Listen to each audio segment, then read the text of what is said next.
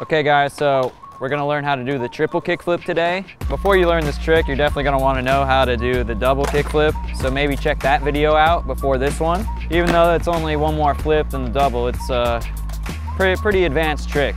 Not a lot of people do that one. It's a little bit scarier. And I'm here to give you some tips on how to make it a little bit easier for you if you wanna learn how to do it.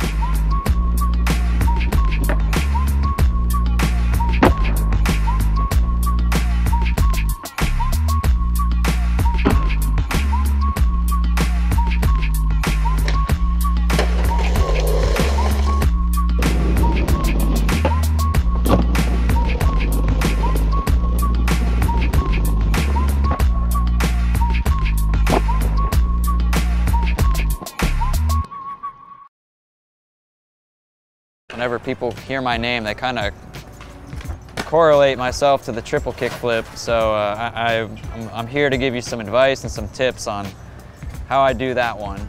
For one, I gotta let you guys know I can't do this one on flat ground. I have to have a drop or a stair set or something to do this off. So if you guys can't do it on flat ground, that's okay. I think I learned it off a loading dock when I was younger. So if you need that extra height, it's all good. No one says you have to learn it on flat ground. So for the triple kickflip, you gotta flick a lot harder.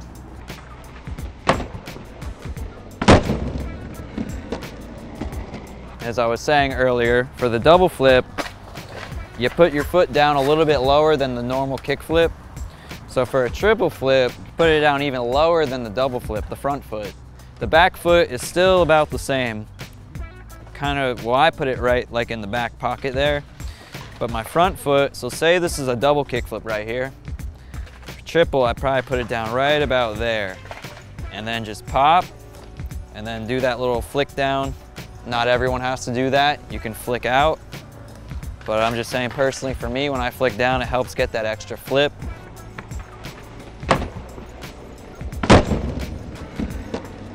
So pop, flick, kind of try to time it out perfectly so it doesn't go rocket. And that's really about it.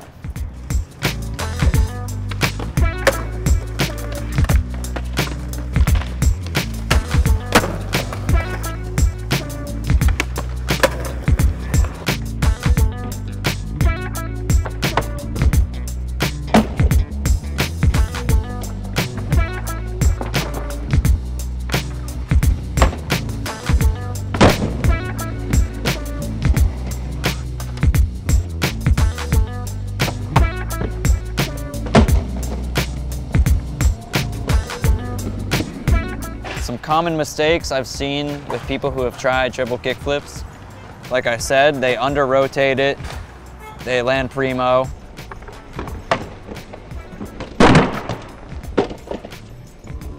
I remember when I was learning them, I landed primo a lot trying to learn them. But over the years, I kind of just figured out the right timing and got pretty consistent with it. And anyone can get consistent with it if they want to. It's just a little bit more scary of a trick to master than, you know, some of the more basic ones.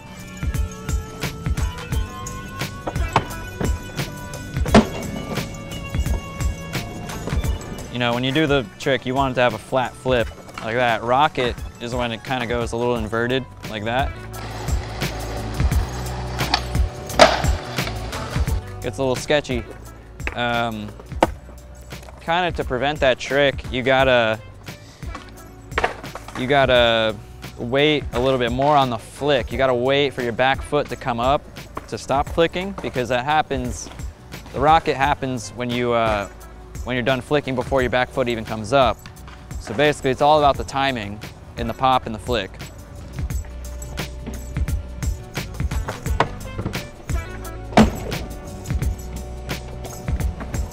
So yeah, there's a larger margin for error on this trick because you're very, very close to the ground when the trick is completed. You don't really get that gratification of catching it in the air and being ready to just stomp it. You kind of just hope it goes all well. If you can catch it, you know, super high in the air, props to you. That's amazing. But personally, I can't do that. over time, my main thing is I've just worked out timing it perfectly. Now I'm thinking about it, it's kind of crazy. It's almost like a math equation to me. I kind of, whatever I may be skating or doing the trick down, I kind of size it up, look at how tall it is, and then going off of that, I kind of just estimate how hard I have to flick the board in order to not overflip it, not underflip it, just get that perfect amount of flip right before I hit the ground. So yeah, that's, anyone who's ever asked me how do I triple flip downstairs, I've kind of just told them that. It's all about the timing. And also if you have good eyesight, that helps as well, because you need to pay attention to how many times your board is flipping and when to just, you know, even though you're gonna be stomping it very close to the ground, you still do need to know when it's time to stomp the trick and not to just let it keep flipping, because then you might end up primo, you might end up upside down, you might do a quad flip, who knows?